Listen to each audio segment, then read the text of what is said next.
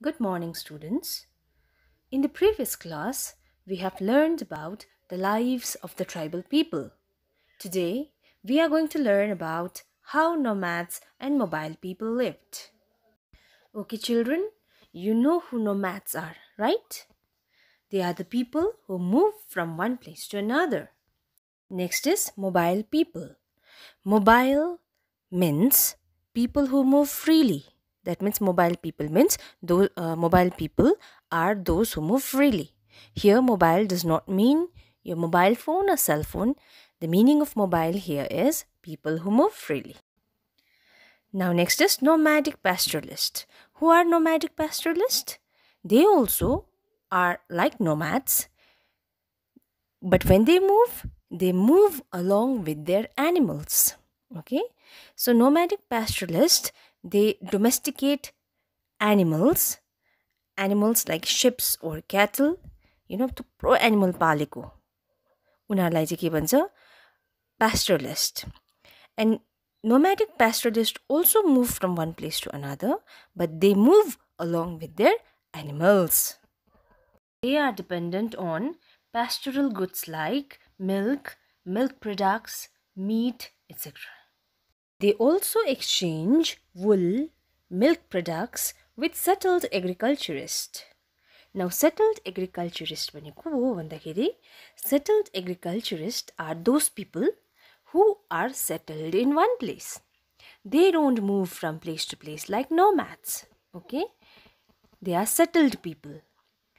Okay, so when nomadic pastoralists move, they exchange wool, milk products with food grains like rice and other products like clothes, utensils, etc. with settled agriculturists. Okay, they buy and sell these goods as they move from one place to another.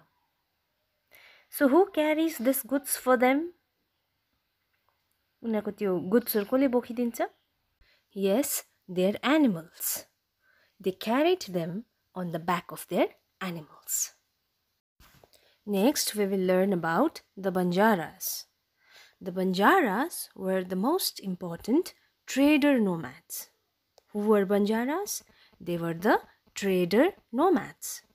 Okay, and when they travel with their families in large groups.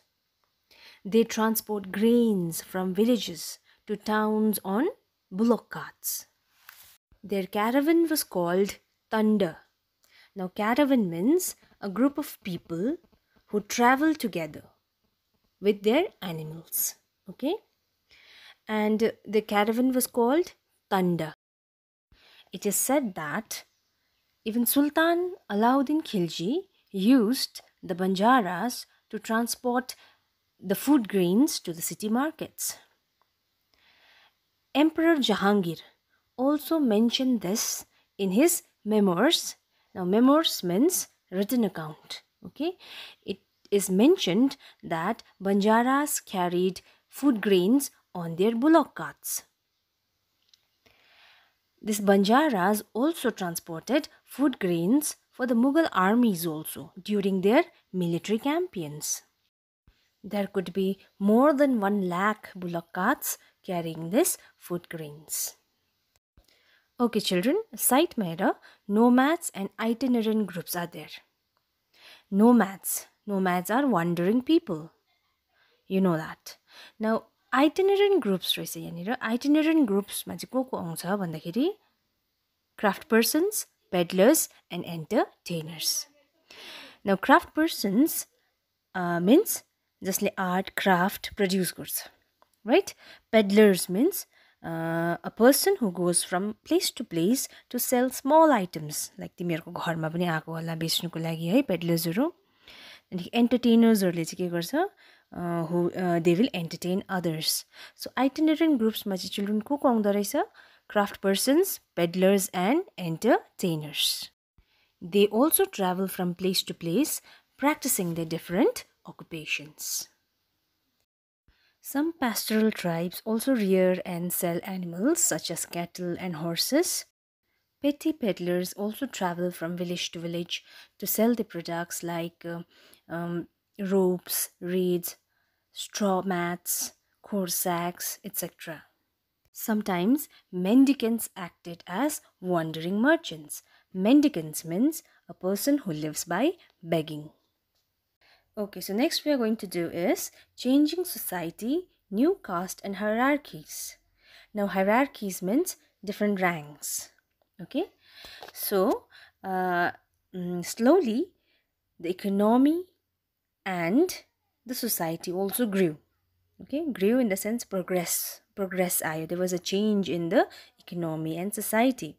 Everything progressed, and at the same time the new skills were also required. People with new skills were also required in the new society. Then what happened?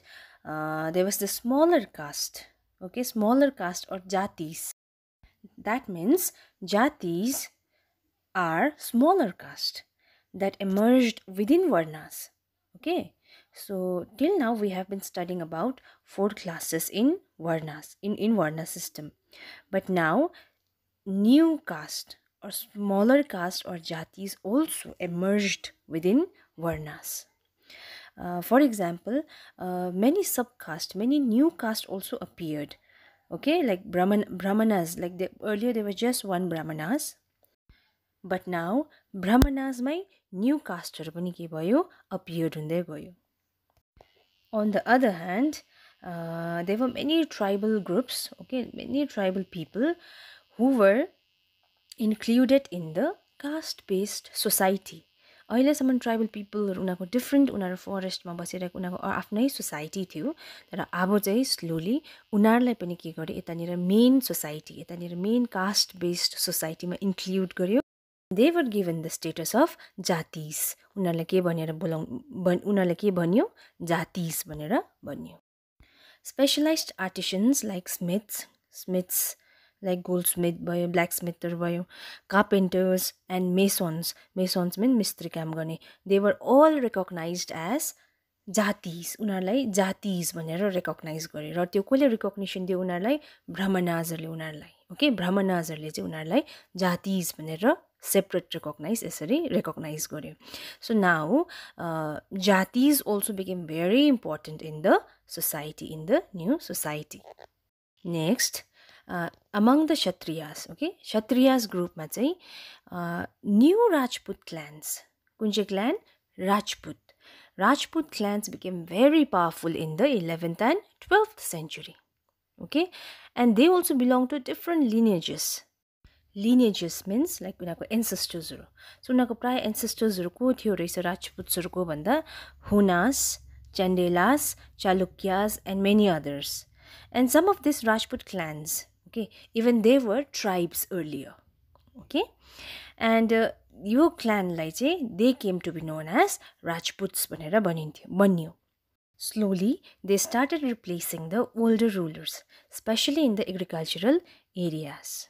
Okay, and उनीहरूले they themselves के गर्नु थाल्यो, आफैले they started creating powerful state. So among the Kshatriyas group, this Rajput clans, they held the position of rulers. Okay, slowly other tribal people also started becoming the part of the caste system. Okay, with the support of the Brahmanas.